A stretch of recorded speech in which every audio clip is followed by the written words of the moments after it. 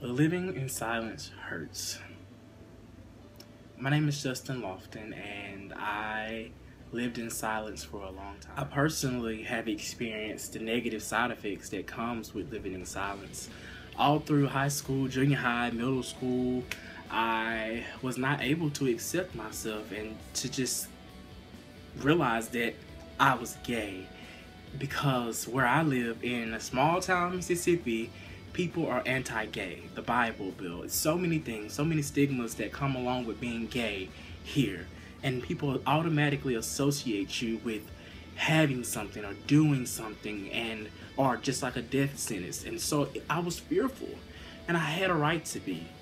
But as things led up and I grew older and graduated from high school, I realized that there were even greater side effects to come, and that would include my sexual activity. A low self-esteem just pushed me and made me feel like I wasn't good enough, like I didn't deserve respect or love, because I didn't even accept myself. So I made myself vulnerable.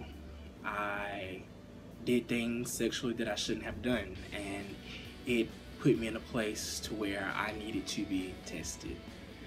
Not only for HIV, but for STIs and other things of that nature. And I was afraid for once in my life. And I knew that I could no longer do the things that I had been doing, that it was time to stop. And I made that decision. After being tested for HIV, other STDs and STIs, everything came back negative. And I don't at all consider myself lucky, but everything became very real for me soon after, when all of my friends one by one came back with positive results for HIV. And it really put me in a place to where I knew that it was time for me to do something. I knew that I had a voice and leadership potential that could help others if I just shared my story and the stories of my friends. And that's exactly what I did. Because I know firsthand how it feels to sit in a room and wait on test results only to come back negative. Because I know people in my life who I'm very close to that have HIV.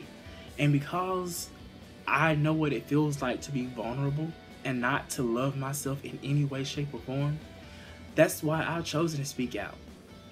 Maybe there's something that I can say to someone else that's going to encourage them.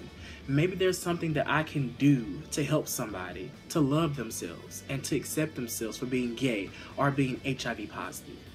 That's what I believe my purpose is. And that's the reason why I speak out.